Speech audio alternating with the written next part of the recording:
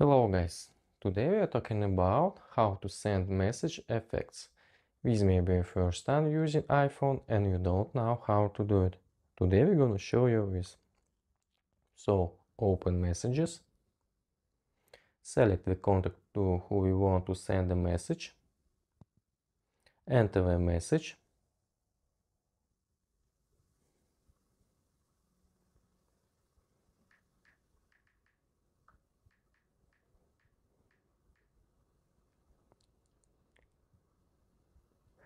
press and hold your finger on the send button.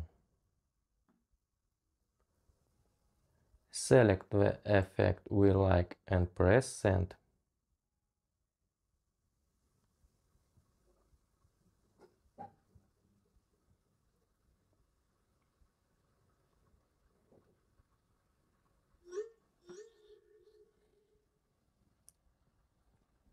Now when the user opens this message, he will see this effect.